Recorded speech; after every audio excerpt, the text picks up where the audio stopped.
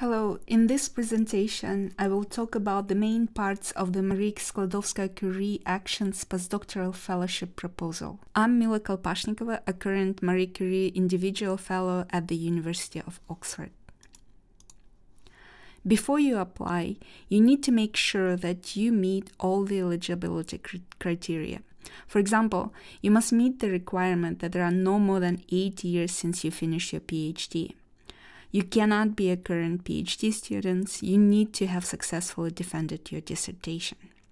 You also cannot apply with an institution which you have been staying at for more than 12 months in the last 3 years. Some additional restrictions on reapplications will be enforced in 2022, so make sure that you check them all out. Writing grants is exhausting, and it takes a lot of time.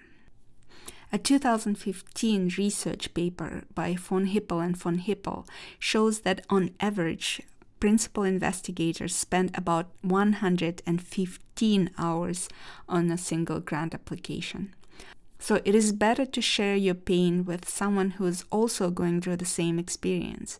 That is, it is better to spend those 115 hours with someone who also preparing their own application for MSCA. To avoid competing with each other, try to find someone who is in different discipline. For example, if you are in social sciences, find someone who is applying in STEM.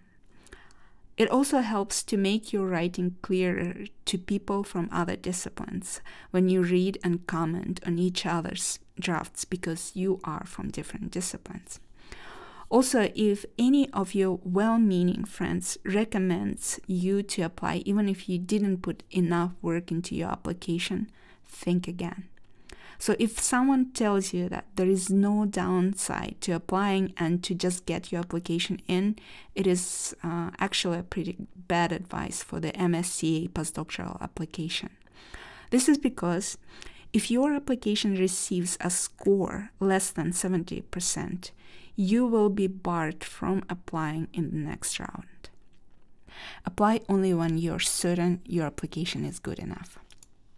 The applications for the Marie Curie fellowships are usually very well structured. I think grad schools don't teach it enough that grant writing, like any type of academic writing, is very formulaic. Just like with journal papers, every part has its predefined place, and you just need to know the conventions for each grant. Every single page in the applications form actually already has an expectation about what it has to contain. With few exceptions, most grant applications have an established structure. Grant funders don't make proposal formulaic to downplay the creativity of researchers, but they need to evaluate the grants against common metrics. If you have a chance, just take a look at the successful applications and you will see how similar they are in their structure. Not in their contents, but just in their structure. It's difficult to find a funded example of a proposal online because it's a lot of work for people to share it with everyone for free. However, I found a blog by Shannon Chance which details a proposal with a good score in the description below. Make sure that you check it out. MSCA proposals are required to have 3 main parts: excellence, impact, and implementation. Each part has its own expectations of what it needs to contain. These expectations are laid out in the work program and in the proposal guidelines or technical description. These are 2 documents that you need to read in detail. I will also link those documents in the description below. The part that weighs the most in the decision to fund a proposal is the excellence part. If any 2 proposals have equal scores in total, the one with the highest score in excellence will be given priority. So remember to put most of your efforts into the excellence part. The excellence part is the part that will take the most space in the 10-page limit. In my own application, it took 5.5 pages. This part also usually contains figures.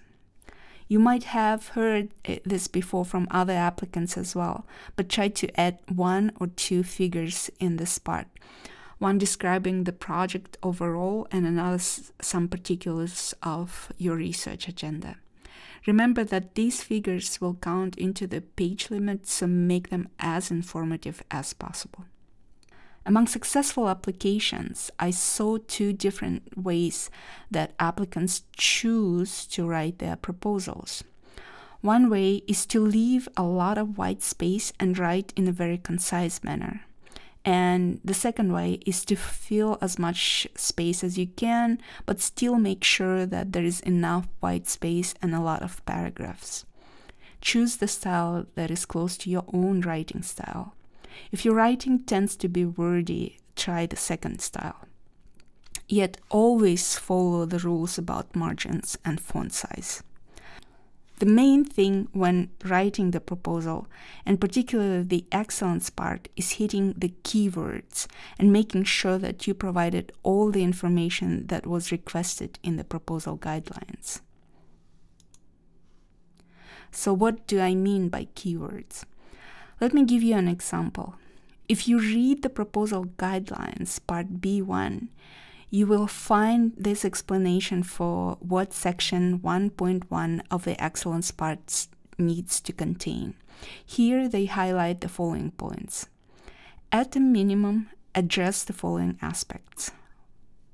First, describe the quality and pertinence of the research and innovation objectives. Are the objectives measurable and verifiable? Are they realistically achievable? And second, describe how your project goes beyond the state of the art and the extent to which the proposal work is ambitious.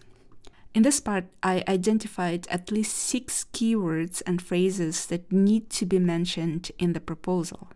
First of all, your proposal needs to mention research and innovation objectives. Thus, when mentioning an objective, it would make sense to highlight its research relevance and innovative aspects.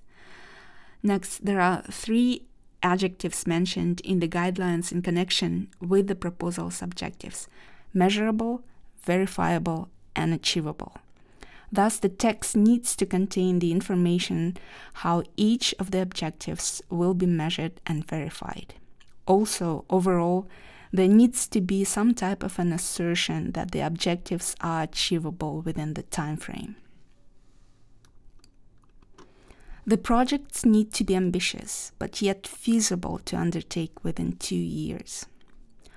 Although it is very common to search for synonyms when we try to use the wording of the proposal guidelines, it is probably a better idea to repeat the keywords in the proposal as they are.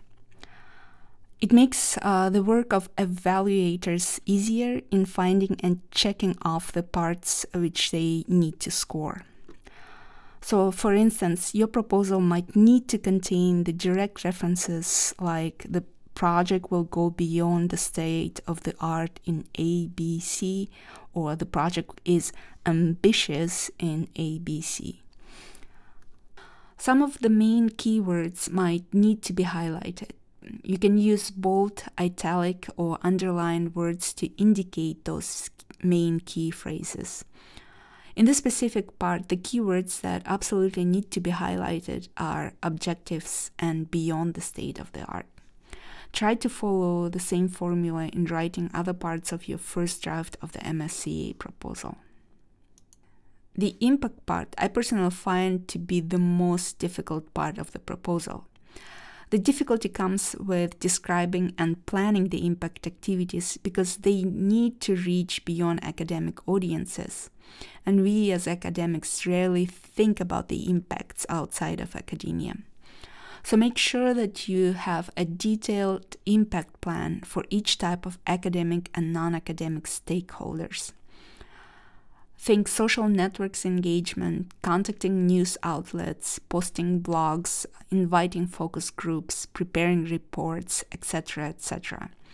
You need to add as much as detail as you can. Many universities that host MSCA fellows have dedicated research support teams, which can help you with writing the impact and implementation parts. It is vitally important that you ask them for help in preparing your application. Similar with the excellence part, make sure to cover all the points raised in the proposal guidelines. In the implementation part, there are 3 things that you need to pay attention to. You must include a Gantt chart for your proposal. It can take up to 1 page of the proposal. You need to understand common project management terms such as work packages, deliverables, or milestones. Make it easy to read and follow. There's a pretty cool R package called Gantrify, which helps you make beautiful Gantt charts in R. I linked the GitHub repo in the description box. Another thing is the risk management plan. It can often be a table listing potential risks, their type, whether it's a research or administrative risk, and a short description of an action how to mitigate the risk. The final section is devoted to describing the quality of the host institution. This paragraph is usually written with the help of the host institutions themselves. So again, make sure that you connect to the research services team in your host institution. So this was the overview of the 3 main parts of the Marie Skłodowska-Curie Actions postdoctoral fellowship proposal. Good luck with your applications.